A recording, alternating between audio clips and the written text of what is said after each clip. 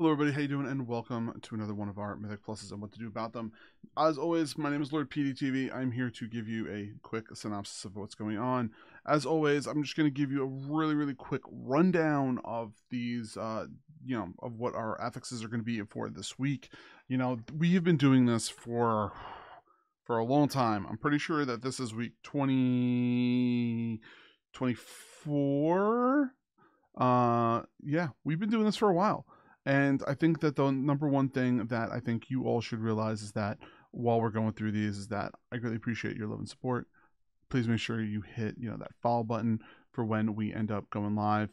And I'll end up, I'll see you soon. So, in the channel and everything. So, as always, once again, so this is going to be for a week 23. This might be our actual last week before Mythic Pluses for Season 4.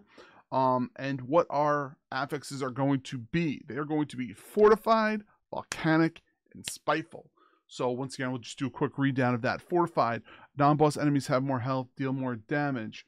Next thing we got is going to be our Volcanic, which means you're going to have little rumbles underneath your feet. You're going to shoot up in the air.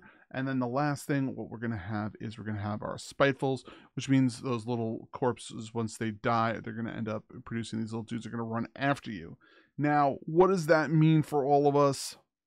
It's going to be a pretty chill week in my personal opinion. The only thing you really got to worry about is the Spitefuls and those Fortifieds during certain polls. Sometimes their healers are going to have to be on point because people are going to take lots of damage from their Spitefuls. But overall, not too bad. I'm kind of happy with it. Now, as always, we usually would do deep dives into every single one of those dungeons as we're going forward. But we're not going to be doing that because it is towards the end of the season when we've gone through most of it before. Just know that the larger pack groups are going to be where you're going to be having the most issue to deal with.